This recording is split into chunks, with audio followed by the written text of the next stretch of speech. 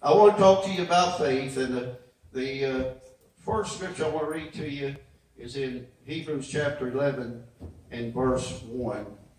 When God showed me what he did about this verse many years ago, it really, really changed me. It changed me about faith. It changed me about being able to believe. And it helped my faith when he showed me what he did about this verse. In Hebrews chapter 11, verse 1, it says, now faith is. Now, a lot of ministers won't agree with what I say, and I don't agree with a lot of what they say. To be honest. Because when I see them differ from the Word, there's something like happens here, turns off in here. And I've been in services where I'd be listening to a preacher preach, and I hear him say something contrary to the Word of God, but that immediately turn my little volume down here, and I don't want to hear too much after that. But I say, Lord, if you got me here, let me get what I'm supposed to get. Praise God. But a lot might not agree with this. But as long as I have the scriptures to back me up, I don't really care what people think.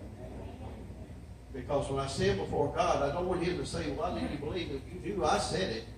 Why did you let what people think and what other people said it the way it's a certain way or that way or this way? Why did you let that affect you? Why didn't you just accept what my word said? So back in the 70s, he told me, I want you to do something. I'm telling you, he told me to do it. He didn't tell me, ask me to do it. He said, I want you just to take all the stuff that you've learned and all the teachings of the denominations and the different religions and all that. I want you to throw it in the trash and just chuck it. That's what the word he used to me was chuck it.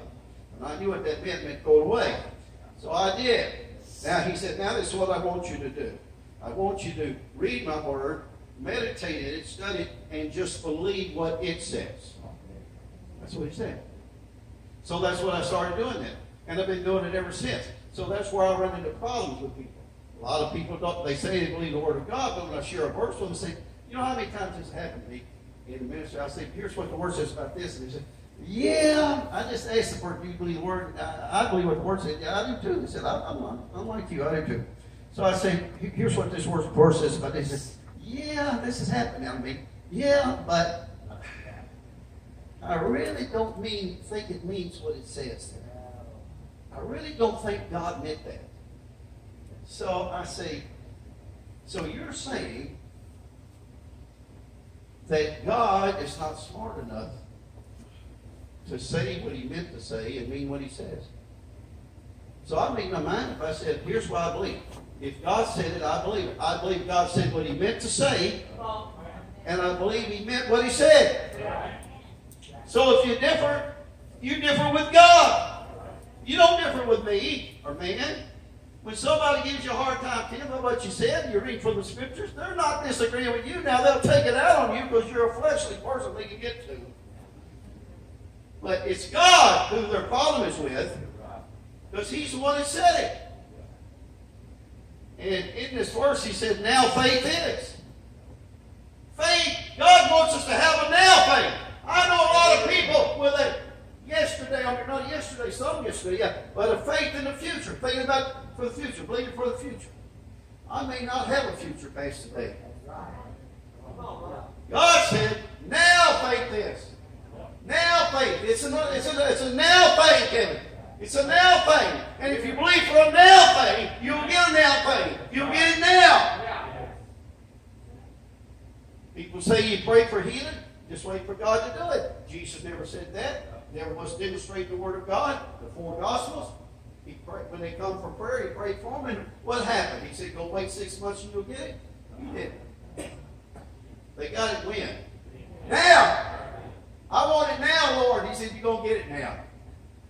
And the Bible said many places he laid his hands on every one of them and they were healed. Instantly healed. Faith is the substance of things hoped for, the evidence of things not seen. The word substance there is a word that says it means support, that holds me up, keeps us solid. It's something that is real. It's something that will keep us solid in our faith. And the word evidence there is proof. It says proof that within us that makes us know we have what we cannot see. The word faith there in that verse is a word which has a threefold meaning, according to the Greek that I look. I often look up words in the Greek dictionary I've got to see what they mean. And it said faith is being totally persuaded. Totally persuaded. It is being convinced of God's truth. Convinced. It is having absolute assurance, it says. It contains no doubt. Listen, folks.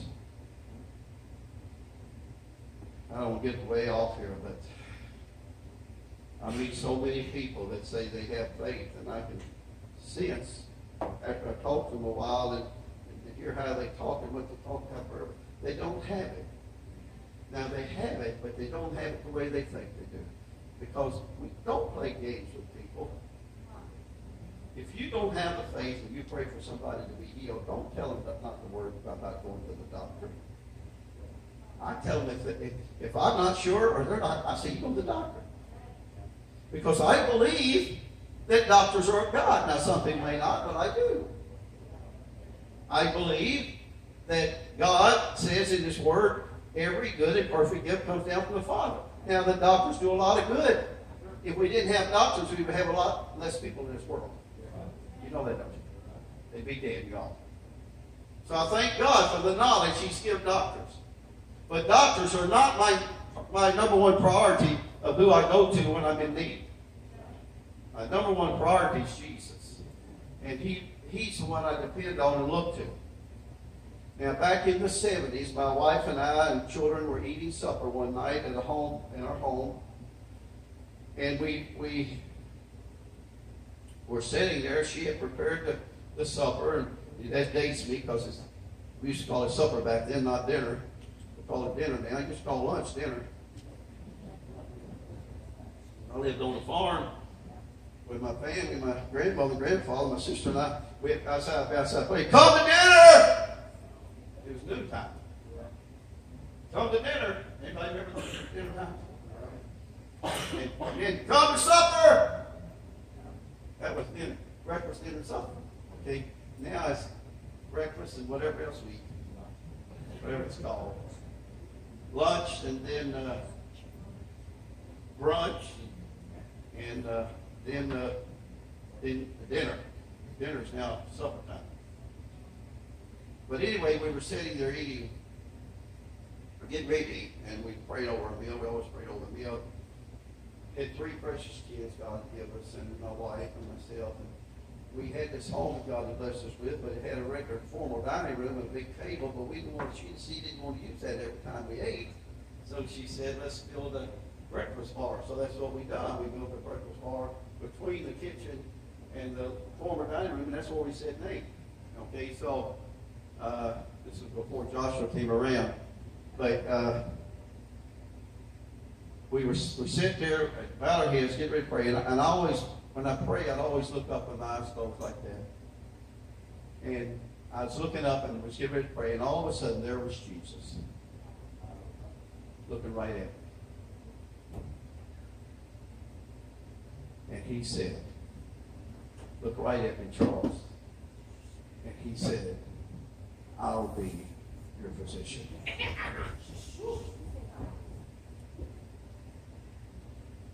Now, I didn't know that 2 weeks later we were going to have a car wreck that was going to total our car on the way home from church. Jesus said, I'll be your physician. And ever since this, Charles, I've tried to depend on that. People say to me, you got these things wrong with you, Brother Traylor. You got that wrong and this wrong. Why don't you go to the doctor? I said, I do. I said, I got a physician. One that appeared to me and told me he would be my physician. So what do you want me to do? Discard what he said and go to the doctor? Now, I'm not telling you. Did anybody hear me say don't go to the doctor? What did I just say? Doctors are good. They're of the Lord. Didn't I say that then? So if somebody accuses me of telling people not to go to the doctor, you'll know why they lied, okay? Then you need to get saved. Because all liars will have a part like fire. So anyway, I tried to depend on the Lord. Now, am I going to say I'll never go to the doctor? No. Because Peter said, I'll never deny the Lord. And the next day, the same day, he did, but 24 hours, he denied it 3 times. So I say I'll never go to the doctor. I'll be in the doctor's office or the hospital before the day's over. This guy's going to say, you're not going to, Christ's not going to work with me. But with God's help, I hope to hold on to the end. And I may not have much longer, but I hope to hold him on to the end and believe him as my physician. Now, Jesus wants to be our doctor. I may get off. I'll get back on my message here. Faith is the substance of things hoped for, the evidence of things not seen. Faith is being totally persuaded. How much persuaded? Totally. Faith is being convinced of God's truth. It is having complete assurance. It contains no doubt. Faith is knowing in our hearts that God's word is what? True. Thank you. Who said true? Somebody did. You, Gary? It's knowing in our hearts. You notice I didn't say minds. If the faith was in our minds, every one of us in here today wouldn't have need of nothing, because we've all got it up there. We believe God's word is true. We mentally acknowledge that, don't we? But when it comes to the heart, you know the difference between faith in the mind and faith in the heart? Faith in the mind prays and hopes. Faith in the heart prays and knows. No. Don't play games. These people that won't take their children to the doctor because they believe that God's going to take care of them and end up dying. If they believe God's going to take care of them, they would have never died. That's just the way it is. Then people need to get them kids to the doctor. Because they're playing games with their faith and with their kids' lives.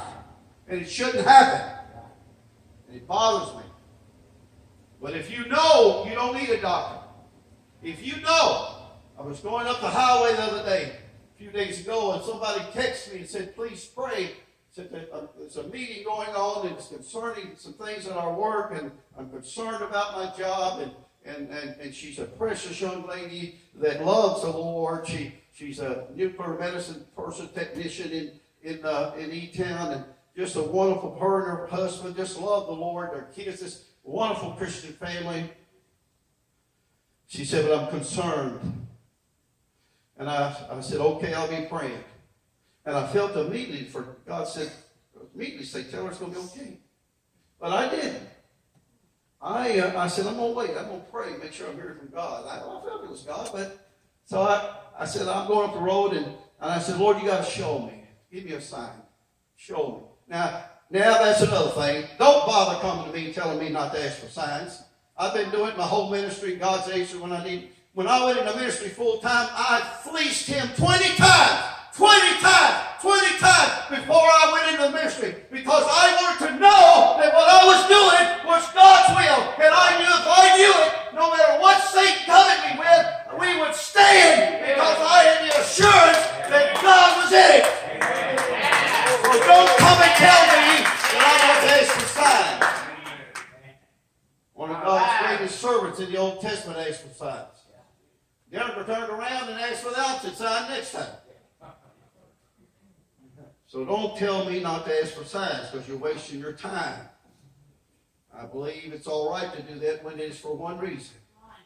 I want to know the will of God, and I am sincere.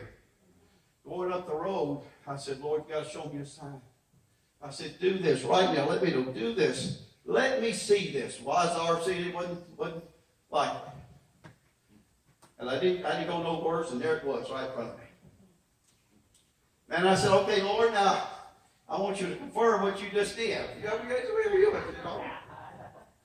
Again, I said, show me this. And with the road, there it was, there's another one.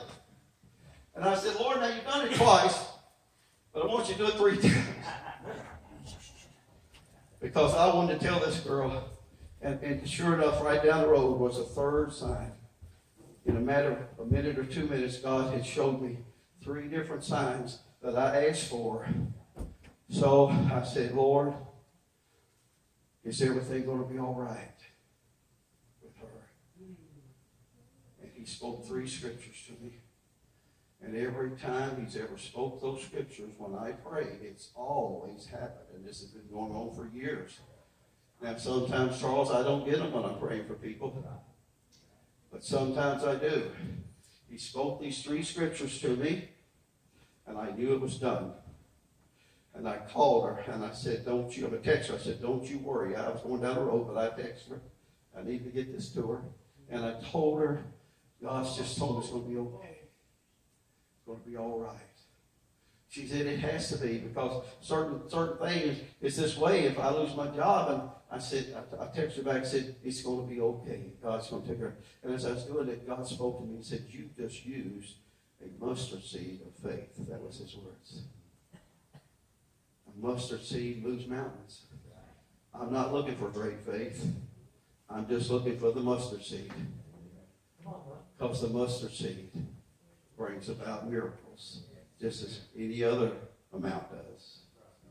And so he said, you just used a mustard seed of faith. So when we got to church, I told her, I said, you don't even have to pray. You don't even have to believe. And I said, your husband doesn't have to either. He already was believing. He already knew, he said. But I said, you don't even have to believe. He said, that's wrong. You should tell me that. Why? I said, no. Do you think that every person that ever came to Christ had perfect faith to receive? But they still received when they came to it, didn't they? I believe, help thou my unbelief. Is that what one man said? So I said, listen now, if you don't hear nothing else about faith, listen to this. Everybody listen. Anybody listening? One. Okay. I'll speak to you.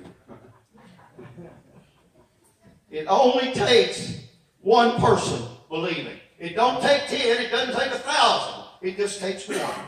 If Tim prays and believes for something, there's no need for anybody else to believe. He's going to exercise all the faith needed to see the miracle come to pass, and it's going to happen.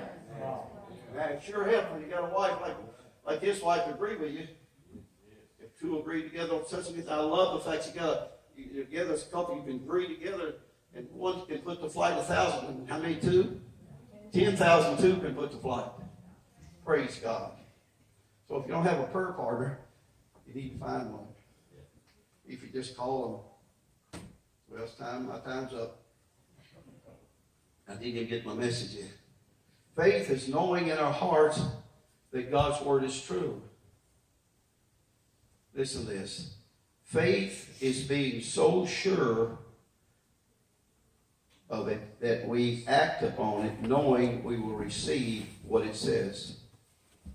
Faith is being so sure that when we pray, we act upon that, what we pray, because we know it's going to happen. If you know that when you pray about healing for yourself and God's going to do it, you know God's going to do it, you have no need to go to the doctor. You need to go when you're not sure. And I've been to the doctors before this thing in the 70s ever happened to me. And but God took care of it. Listen, faith is the belief or knowledge in which no doubt exists. If you're praying and you've got doubt, that's not faith. If you're praying and you're not sure it's happening or you're not positive, that's not faith. You're praying and hoping, but you're not praying and believing. That's for all of us. Now, faith is the belief or knowledge in which no doubt exists. It's knowing something is true to the place that we have perfect peace. God's peace. Have you ever prayed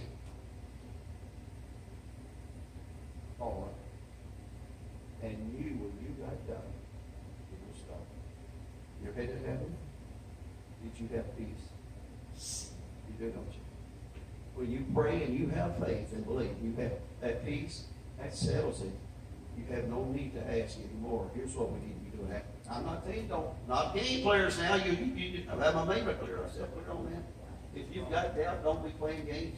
But if you know that when you pray, it's done, here's what we need to be doing afterwards.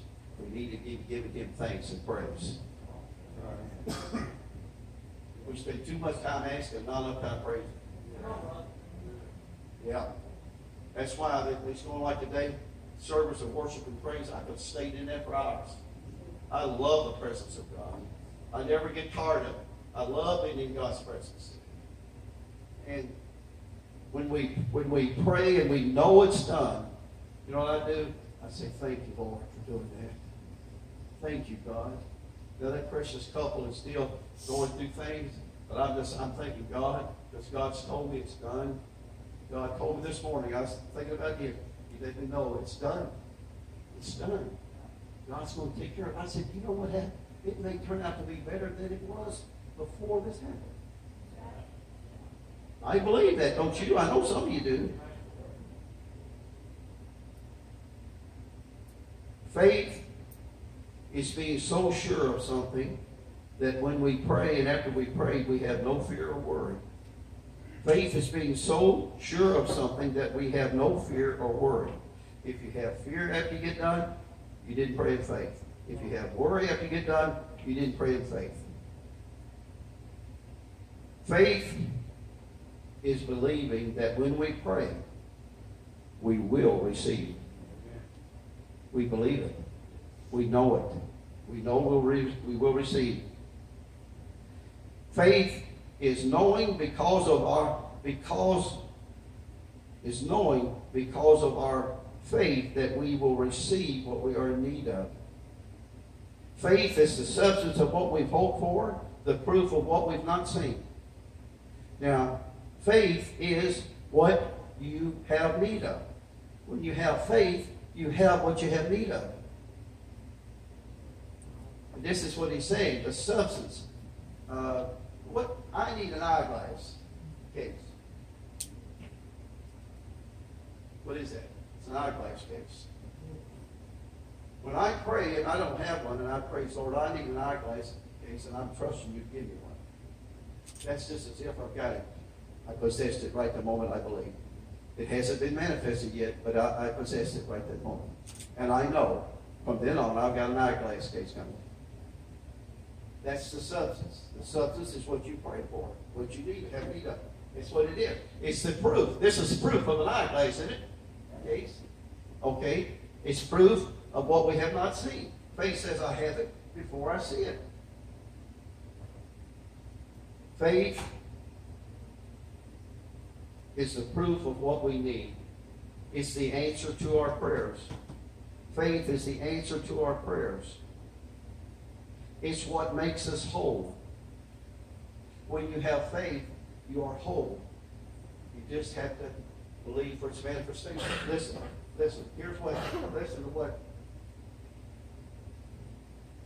Listen to. I'm going to read this to you from Matthew, the 19th chapter. I've been going over, so I'm just going to go over another hour, but I'm about done because I've been lost in 20 big times, man. Looks like y'all last a little longer than that, though. Y'all seem like you've listened. You know what I do? I said this before, I'm going to say it again so you might have some of you. When I go to a church service and I'm in there listening to a minister preach, I don't know if he's going to preach 20 minutes or an hour or longer. I remember I preached here an hour and a half one time. And they changed the time back to 10 o'clock, so I wouldn't run over and go. No, they didn't do it that reason. I just teased it. I'm just teasing. Brother Don, if you're listening, forgive me. Praise God. Faith is what makes you whole. You have what it takes, what you need to be made whole. Listen to this. Here's the scripture proof on this. Matthew the 19th chapter, Matthew the 9th chapter, chapter 9, verse 21. Verse 21. And behold, a woman which was diseased with an issue of blood 12 years, came behind him, Jesus, and touched the hem of his garment. For she said within herself, listen to our confession, if I may but touch his garment, I shall be whole. And Jesus turned about, and when he saw her, he said, "Daughter, be of good comfort. Thy faith hath made thee whole." Faith has to be in something or someone. Faith in anything that's a something will never get you for sure what you need. Material things, no matter what kind of faith you put in material things, will not get you what you need. Faith in other people, that Jesus will not be sure to get you what you need. There's one person you have to have faith in that you're guaranteed an answer if you have faith and believe His word. That's Jesus Christ. She had faith in Christ. She said, if I can just get to Him, if I could just get to Him, and I could just touch His garment, I will be made whole. Now, she had money. She was taking her life. She spent all the money she ever had on doctors. Another gospel tells us that. She had run out of hope.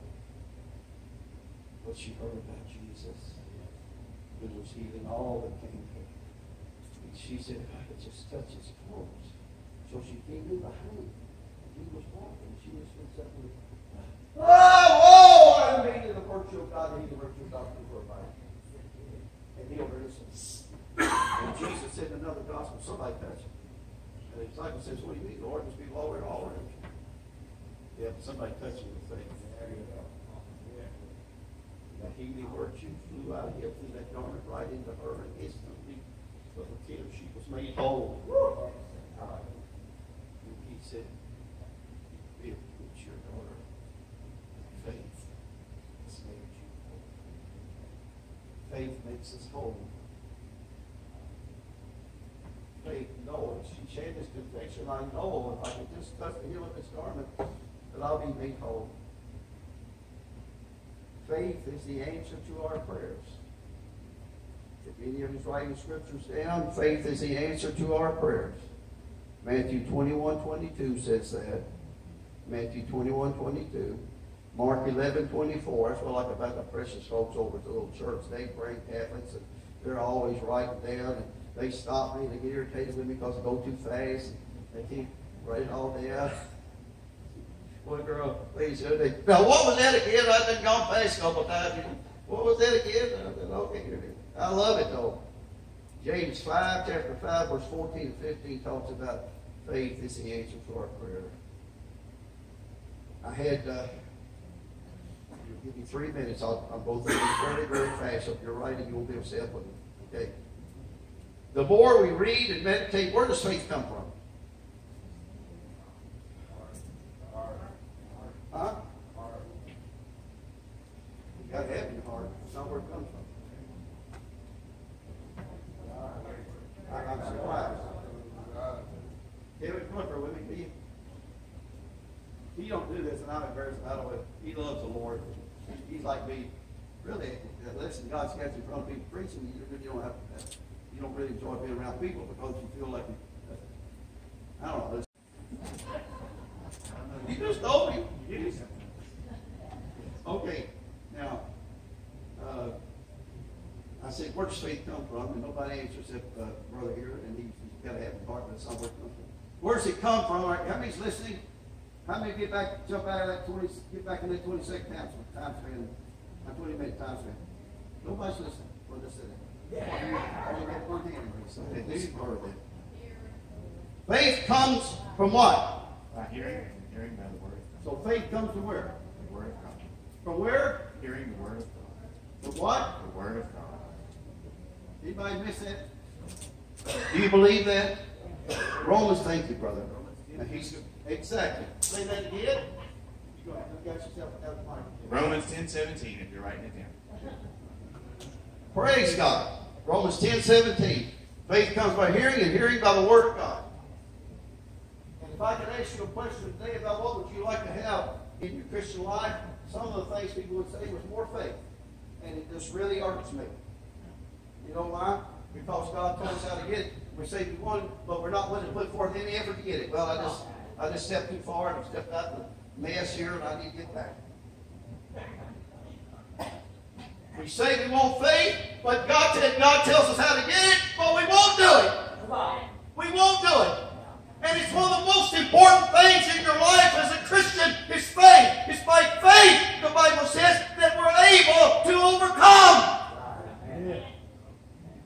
It's by faith that we're saved. For by grace are you saved through faith. It's not of yourselves. It's a gift of God, not of works, lest any man should boast. Now I'm going to tell you something. It's going to make you mad. The lady gets so mad at me one time I said this in the Bible study. She got up and screamed out and wouldn't come back. I said, she said, faith, grace saves you. I said, grace doesn't save anybody. Never has, never will. Grace does not save anybody. If grace could save a person, Jesus would never have to come, because the Bible said in the Old Testament many times God was a God of grace. It's a God of grace. He could have just shown us grace and we've been saved. Grace doesn't save you. Never has, never will. Grace is what allows you to come to the Lord. It's unmerited favor that allows you and me to come to God and say, Lord, I need you. I need to be saved. I need to be born again. It's grace that allows me to come to God to put my faith in Christ so I can be saved. Without grace, you can't be saved, but grace doesn't save you. Faith in Jesus Christ saves you. And I'm going to say you something else. You're going to get mad at me about it. The cross don't save you. I know a group today that's teaching the cross. It's the most important thing of Christianity. It's not the most important thing to me. The most important thing to me is the one that died on the cross. It's Jesus Christ who saves us. It's us who has to come to the cross where Jesus died and be willing to admit we're sinners and we're lost without Him. We need to be saved. But that cross doesn't save you. If the cross saved us, we wouldn't have had Jesus die. Just put a cross up. God said, come to the cross. We just see where we get. If you stay with the Word, you can't go wrong. Get out of the Word, you're going to go wrong. And Jesus Christ is the one who saves when we come to Him. For by grace are you saved through faith. And faith in Christ. That's what He's talking about. For by grace are you saved through faith, and not of yourselves. It's a gift of God, not of works, lest any man should boast. Okay. Why do we need faith? Without it, we can't please God. The Bible says, Hebrews 11:6 says, without faith, it's impossible to please God. Without it, we can't please God. Faith keeps us from falling in our spiritual lives. Luke 18:1 says, men ought to always pray and not faint. That means to grow weary, become weak, and fail in our hearts. Faith gives us courage. 1 Samuel 17. David went out and fought Goliath. What did he say? He said to Saul, Saul, I fought a bear, I fought a lion. With my bare hands, I killed both of them when they come in and took a sheep out of my flock. And I'm going out and do the same thing to some uncircumcised Philistine who's defied the armies of the living God. Said it's God who will deliver him into my hands. What was that speaking? What was that? Stupidity? Cockiness? They say he's a cocky little fellow. He said, I'm going to go out there and slay this uncircumcised Philistine, and I'm going to cut his head off. This giant was 9.5 feet tall. The armor, his chest protector, weighed 200 pounds. The spear point of his spear weighed 20 pounds. 9.5 feet tall. And here comes a little 5'6" or 7. And he was so angry, Goliath was, he said, what have you done to send this lazy little thing out here to fight me? Yeah. What he said? And then David said, Goliath, give me your attention. Stop talking to that.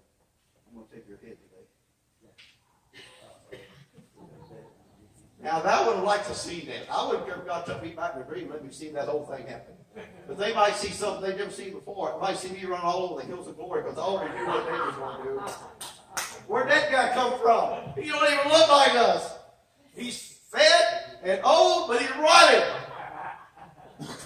I just say, Saul, God, let me come back in the dream. By the way, you better stay right with God. You're in trouble, buddy, coming in the future. He went out there and fought. What was it that gave David courage?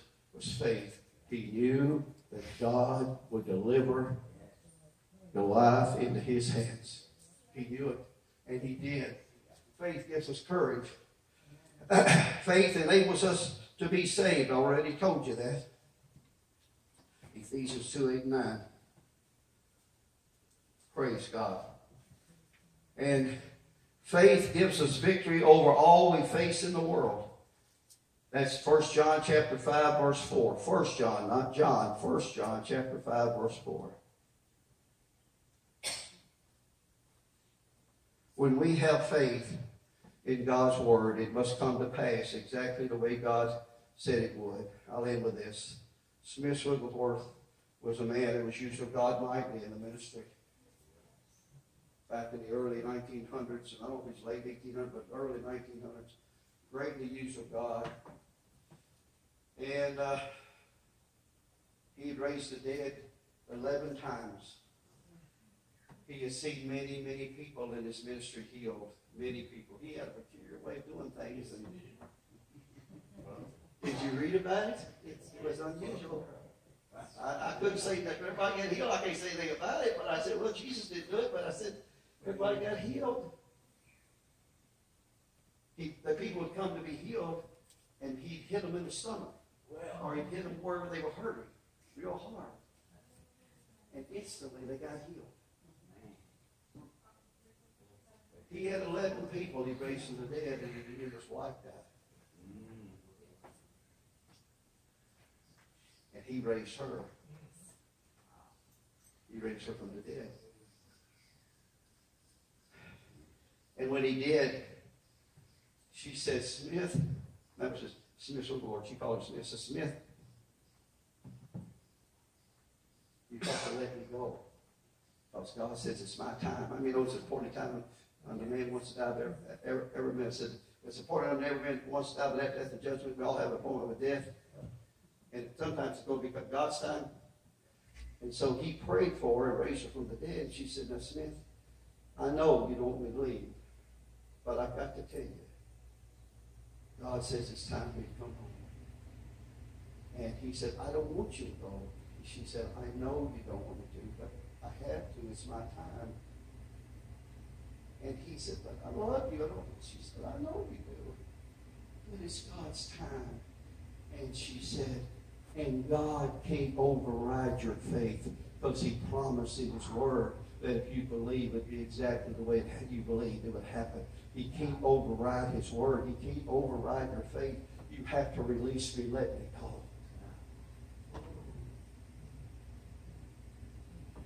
And he did. And she died. Went to be with the Lord. Didn't die. Faith, God, when he gave a promise to him, he means it. In his word, he means it. When you pray about something, you believe it has to happen. Or God has lied to you. It has to happen. Impossible lie. It has to happen. Our faith is so powerful that the Bible says that faith in Jesus Christ and his word is so powerful that it helps us to overcome all the trials and troubles that we face in life. Listen, Mark 9:23 says, if thou canst believe, all things are possible to him that doubts. Huh? That young man had 4 people that were listening. He's doing these things. I don't mean to be rough. You know, I say about when I go to service and I hear ministry. God, I feel like God wants me to go to service for a reason. Just go hear the message. Here's what I do, brother. I don't care how long he preaches. I sit there in that pew and I make myself listen.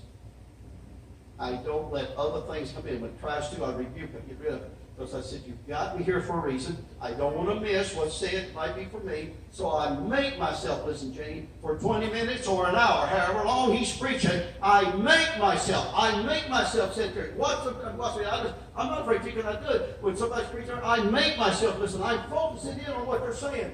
I make myself do that. You can do the same. Making yourself listen to the Word of God is more important than making you think about that steak that's waiting for you at that restaurant. If thou canst believe all things, and believe me, folks, I've had those thoughts come in. If thou canst believe all things are possible to him that believeth. God just wants us to believe his word.